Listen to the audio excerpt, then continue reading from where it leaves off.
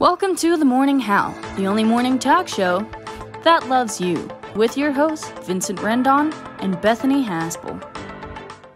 Good morning to all our lovely viewers. I'm Vincent Rendon. And I'm Bethany Haspel. Our first story for today, scientists in Sweden working on a cure for the coronavirus have made a breakthrough. Researchers at the IKEA Medical Development Center in Stockholm say that their experimental COVID-19 treatment is ready to enter the testing phase, but that they are still having some trouble scaling up production. Our new drug, the Kindle is actually working super well, but at the factories, they're having a hard time reading our diagrams. Experts say the Swedish drug could be available much sooner than the one being developed by West Elm's Medical Research Division, which is still having trouble figuring out how to make a cure that only works on rich people. Others across the country have been learning to adapt to their children attending school from home. Now, some brave moms are fighting back.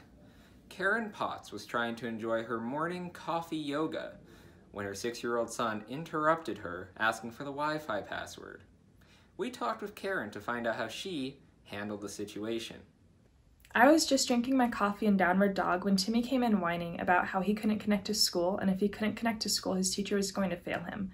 I just about had it. Here we are with essential workers working every day to help maintain our quality of life while I stay home and live off of my substantial savings. And Timmy's whining about the Wi-Fi not working. So I got a group of my mom friends together and we booked a group plane ticket for a really cheap price, I might add, and sent our kids to Burkina Faso, where they are now working in the diamond mines. Everything is so much quieter and more peaceful around the house. Truly inspiring stuff. Thank you, Karen.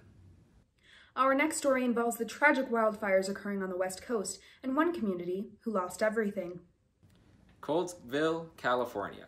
It's the nation's most southern igloo community, lying just 30 miles south of Sacramento. 1 week ago, wildfires broke out on the outskirts of the city. The fire ravaged through the city, displacing thousands as residents watched their homes melt into puddles. According to the mayor, Colesville is now the 10th largest man-made lake. But residents are petitioning for funds to freeze the water and create a communal ice rink, hockey center, refugee camp. We reached out to the California governor who said, no dice, no ice. That's enough news for now. Let's go to Steven with the weather. Good morning, I'm Steven. Today we'll be discussing whether or not... Wait, no, it's just the weather. Today we'll be discussing the weather. You know, this week we will be mostly in the 70s, and now that's 70 degrees, not the greatest decade for movies. You know, The Godfather Part 2, Animal House. You know, comedy comes in threes. All right. You know, back to whether or not. Wait, no, just the weather. The weather is really very nice and good, you know, except there were some wildfires, and those spread like, well, they spread like wildfire. You remember hearing that fire alarm in high school? Nothing better than it, especially during a quiz. It could have been a drill, some burnt toast, or a teacher on fire. I knew I was going to ask someone what they got for number 8.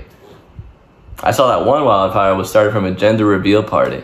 And I think that's so dumb, because if you want to do a big reveal, it should be when the baby's being born. Right? If I was there and saw that big blue cloud of smoke, I'd be like, cool, where is he? In that fire, it burned over 10,000 acres of land. He's really going to be made fun of in school. He's going to get bullied. They'll be like, you burned down my father's farm. You burned down my father's farm. Hey, at least I helped someone pass a quiz. Thank you. My time's up. Is it just me, or is it getting hot in here? Up next on the Morning Howl, cooking with Kendall Waltz. Hi, I'm Kendall, and today I'm going to be making Oregon Trail pancakes in loving memory of my great-great-great-grandfather who was on the Oregon Trail. I'm going to start by taking my dry ingredients and mixing it with my wet. My great-great-grandfather, talking about him brings back so many great memories. He was actually killed by cannibalism during the Oregon Trail, and his sacrifice brought my family to Oregon and really made me who I am today. I just like to think if he had these pancakes that he would have survived to tell me the tale in person. Instead, he was married at 14 and had a child a year later. Ugh, what an honor. This is actually an eggless pancake mix because did you know that chickens did not come to the US until after 9/11? I couldn't believe it either. Now to make this historically accurate, I'm only adding ingredients that my great-great-grandfather would have had. So I want to add some mini chocolate chips. I heard regular chocolate chips didn't come until a long time after, so that's why we're only going to go with minis today.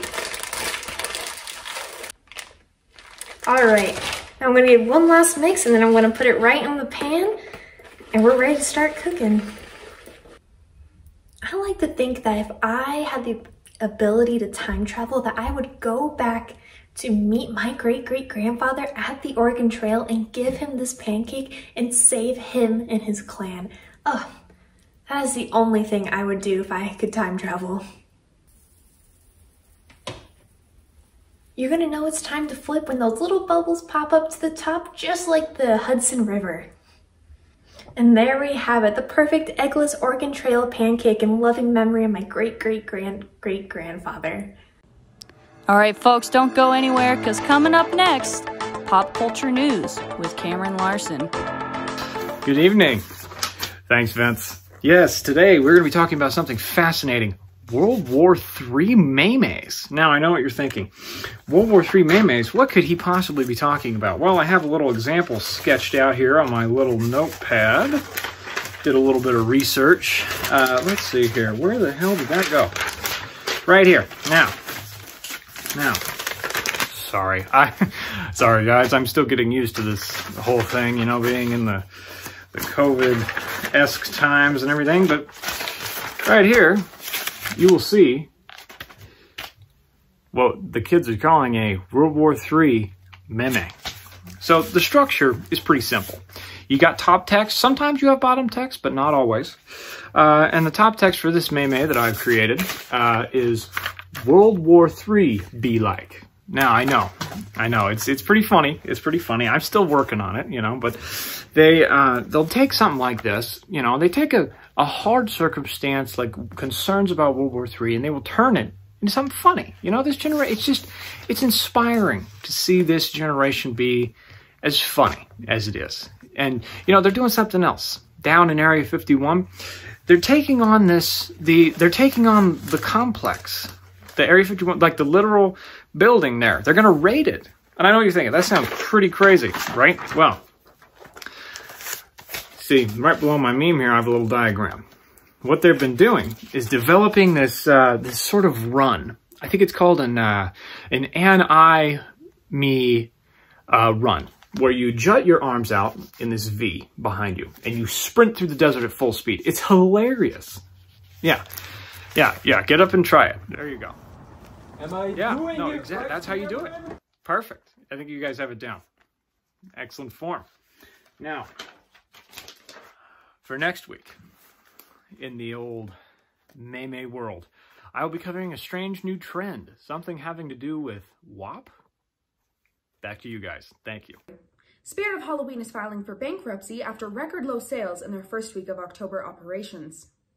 Representatives from Spirit Halloween told Morning Howl that the Spirit purchased 400,000 sexy police officer costumes in January, but has yet to sell any for reasons they say are unexplainable. That's our show for today. Thank you all for joining us. I'm Vincent Rendon. And I'm Bethany Haspel. Blessed be the morning wolves.